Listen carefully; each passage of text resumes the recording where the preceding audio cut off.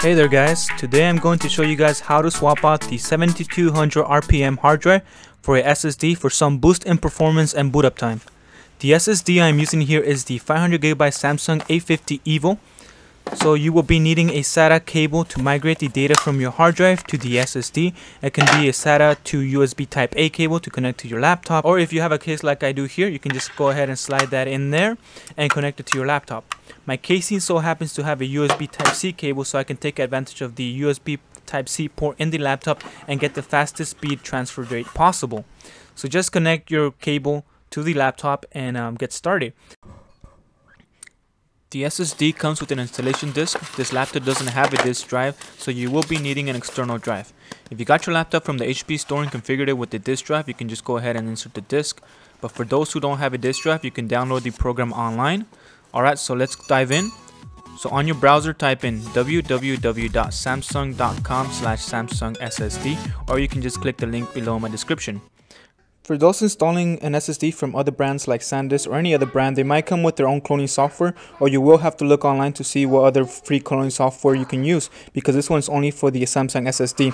Okay, so once you're on the website, hover over to the Samsung Magician software and download the Magician software alone, or you can download the guide if you like. In the description, it tells you for what model it is, and you can see here this is for the Samsung A50 EVO, and this is to optimize the SSD once you install it, so we will come back to this later. So now hover over to the data migration section and download the migration tool. So now you just have to open up both the applications and set them up. So make sure the new SSD you're going to use doesn't contain any data, because it will be overwritten. So just make sure you move that data somewhere else, or if you're starting off with a fresh one, you're all set. A few tips before we begin the cloning of the mechanical drive onto the SSD is to have a backup of your drive in a flash drive, disk, or in any other storage device in case anything goes wrong. So pause the video and go ahead and back it up. The mechanical drive could also serve as your backup if you don't delete its contents after you swap it out, and if you don't intend on using it. If you are having a migration not successful notice midway of the process, it may be due to the firewall preventing the migration to be successful. On my first attempt, after 15 minutes into the migration, I got a prompt saying migration was not successful, so I disabled the firewall, and after that there was no issues. Okay, so after you finish with the installation of both of the programs, go ahead and look for the Samsung migration software and open it up. So the process took about 30 minutes to migrate the data that I had from my hard drive to the SSD. It was not that long because I only transferred over 42.3 gigabytes at 26 megabytes per second. So don't forget to enable the firewall once you swapped in the SSD. Another good tip is to start with a clean Windows installation, because sometimes with some updates like the anniversary update, the partitions are not all copied and so your laptop won't boot up. This happened to me with my Dell laptop. I got the migration successful message, but when I went to put on the SSD and power on the laptop, it would not boot up. Luckily, my brother-in-law was able to fix this issue.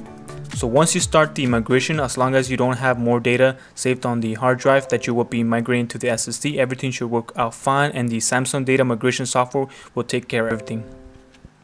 Alright, so now that you're done with the cloning, we can move on to removing the bottom housing of the laptop. So first, you're going to need a Torx 5-bit to remove the 6 screws along the side of the laptop. So I will skip around a bit to save some time.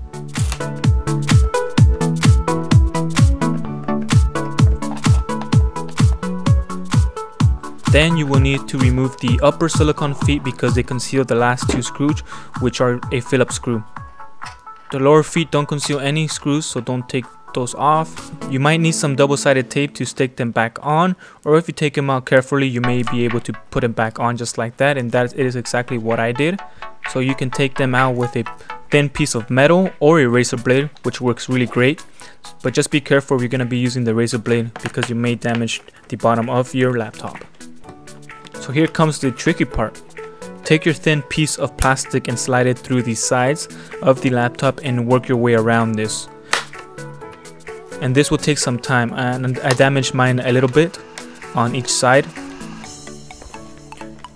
So once you got the back out, after 30 minutes of trying and a few minutes of being frustrated, you will need a small Phillips screwdriver. Okay, so once you pry open the back panel, set it to the side and remove the SATA connector from the hard drive. I found it a bit easier to remove the screws holding the hard drive down to the laptop and then removing the SATA connector. So take your number 2 screwdriver and remove the 2 screws holding down the hard drive, and they are crisscross from each other. So now proceed to remove the SATA connector from the hard drive. Be very careful not to pull too hard or you will damage it. You will see a small gap and gently tug from each end. So once you take that off, remove the screws on the side of the housing and take out the hard drive. So now take the SSD and screw it into the housing. Then connect the SATA connector to the SSD and then put the 2 screws that hold down the housing.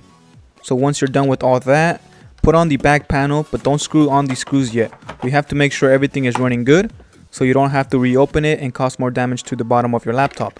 If everything is running great, you can screw it back on. If not, go ahead and take out the SSD and put in the hard drive and redo the migration. So if the laptop boots up, you can go ahead and put back the rubber feet. Don't be like me and misplace it. Put it somewhere where you'll find it. I misplaced mine and looked all over for it and I couldn't find it because it was stuck to the side of my arm. Okay, so once you put the rubber feet back on, go ahead and flip the laptop over and power it on to see if it does boot up. And if it does, you'll notice how fast it boots up. It boots up almost instantaneously. So now go ahead and find where you saved the Samsung Optimization software and open it up to optimize the drive. Here you can check your sequential write and read speeds if you want to see what speeds you are getting. If they are low, you can go ahead and optimize the drive. So go to the OS optimization and choose what you want. I want maximum performance, so I click on that.